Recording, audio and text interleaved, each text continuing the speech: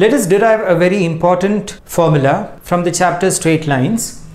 Now let us consider a point P with coordinates x1, y1, and there is a straight line L, ax plus by plus c. Now how do we find the distance of the point P from the given line? So to find the distance of point P from the given line L, consider the perpendicular. So if I consider a perpendicular drawn from point P to the line L, let this point be M. So this is the line which is perpendicular. So PM is perpendicular to the line L. Join PR and PQ.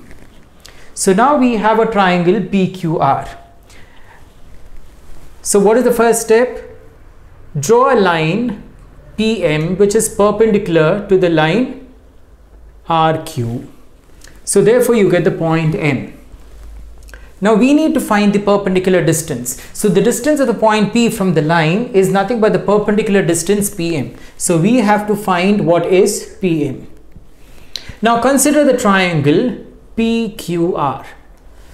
We know that the area of the triangle PQR is nothing but half into the base RQ into the perpendicular distance PM. So we need to find PM. So what is PM? PM is nothing but, so area of triangle PQR, so divided by RQ into 2. So let's try to find the area of the triangle PQR. Now what are the coordinates of Q and R? Now Q is a point on the x-axis. So the line is AX plus BY plus C. A point on the x-axis will have the y value 0. So the y coordinate is 0. So therefore you have AX plus C equals 0. So the x value is minus C by A. So this point Q is nothing but minus C by A comma 0. Now similarly, what is point R? Any point on the y-axis will have the x value 0 here. So if you put x 0 here in this equation, you get by plus c equal to 0. So y equals minus c by b. So this point is going to be 0 comma minus c by b. So I have the coordinates of P which is x1, y1. You have the coordinates Q which is minus c by a comma 0, and then you also have the coordinates of R which is 0 comma minus c by b. So now let's find the area. We know that the area of a triangle. We know that the area of triangle is given by the formula half into x1 into y2 minus y3 plus x2 into y3 minus y1 plus x3 into y1 minus y2. Right? So you have x1 y1, let this be x2 y2, and let this be x3 y3. Right? So this is the area here. I have to substitute the area. So let's find the area of PQR. So area of PQR, triangle PQR, is nothing but half into x1 into y2 is 0 minus of minus y3 which is plus c by b plus x2 is minus c by a into y3 is minus c by b minus y1 plus we have x3 is 0, so the whole term becomes equal to 0 here. So you have half into x1 into c by b, and here you have minus into minus is plus, so it is plus c square by ab plus c by a into y1. So from this entire expression, let me take c common. There is c common, and let me also take ab common here. So when I do that, I have x1.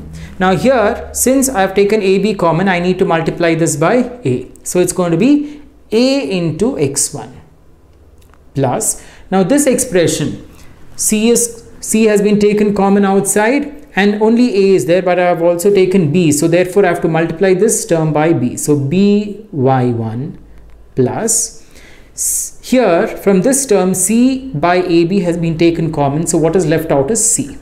So area of triangle PQR is nothing but half c by ab into ax1 plus by1 plus c. So let me call this as equation.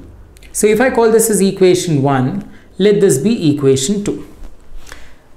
So to find PM, we have already found the area. Now we need to find RQ. So what is RQ? RQ is nothing but the distance between these 2 points. So use the distance formula, root of x2 minus x1. So that is minus c by a minus 0 the whole square plus y2 minus y1. So it is 0 plus c by b the whole square. So we get c by a the whole square plus c by b the whole square, the whole root. So now if I take the LCM here, you get c square by a square plus c square by b square, the whole root. So I'm doing one more step. I take the LCM, a square b square. So multiply c square with b square. So it's c square b square plus multiply this by a square. So it is c square a square, the whole root. So now I have c square common, a square plus b square divided by a square b square, the whole root. Now here we can take c square outside the root and a square b square outside the root. So we get c by ab root of a square plus b square. So we'll call this as 3. So we have RQ. We also have found the area. And now we can substitute 2 and 3 in equation 1 to get PM. So observe PM is nothing but area. What is area? Area is given by 2, which is half c by AB into AX1 plus BY1 plus C into 2 divided by RQ. What is RQ? Given by this term, which is C by AB root of A square plus B square. So 2 and 2 gets cancelled, C by AB and C by AB gets cancelled. So we have PM. So what is the value of PM? PM happens to be the distance of the point P from the given line L. So the distance of a point from the line L is given by the expression AX1 plus BY1 plus C magnitude divided by root of A square plus B square. So this is a very important formula which you need to remember.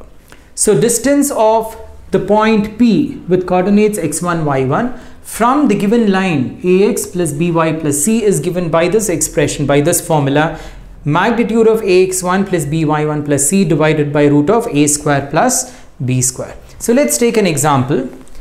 Say we need to find the distance of the point 3, minus 5 from the line 3x plus 4y minus 26 equal to 0. Now observe what is x1. x1 is 3, y1 equals minus 5, and here you have a which is 3, b equal to 4 and c equal to minus 26.